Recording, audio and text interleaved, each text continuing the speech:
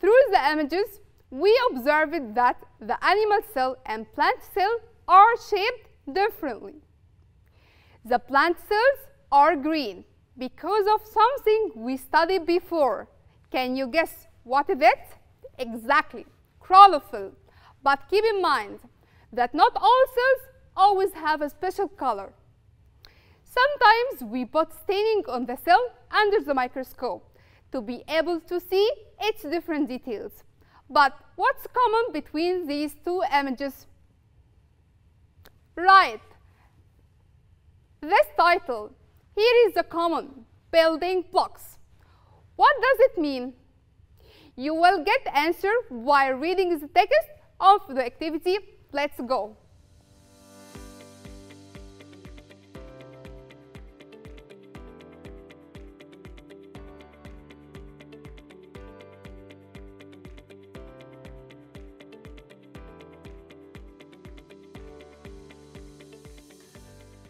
That was very nice and simple text.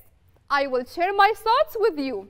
Organisms can look very different from each other, but they have one thing in common.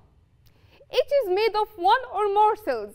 These cells are the basic units, or building blocks of living organisms.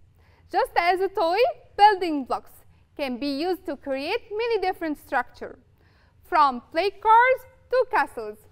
Cells are units that form all different living things. Most cells are very tiny, and to see them, we need a microscope. But there are large cells that the unaided human eye can see easily as well. Did you notice the highlighted word? Bacteria.